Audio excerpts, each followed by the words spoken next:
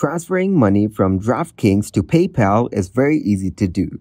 Today I'm going to show you how to do it. To transfer the money, you simply need to follow the steps shown on the screen. PayPal withdrawals typically take 2 days. A verified personal PayPal account that matches your associated Draftkings account informed with an existing PayPal balance on files is required. A prior PayPal deposit to Draftkings from your individual PayPal account. The PayPal account used for withdrawals must be in your name. It's important to note that Draftkings may have specific terms and conditions regarding withdrawals, including minimum and maximum withdrawal amounts, withdrawal fees if any, and withdrawal processing times.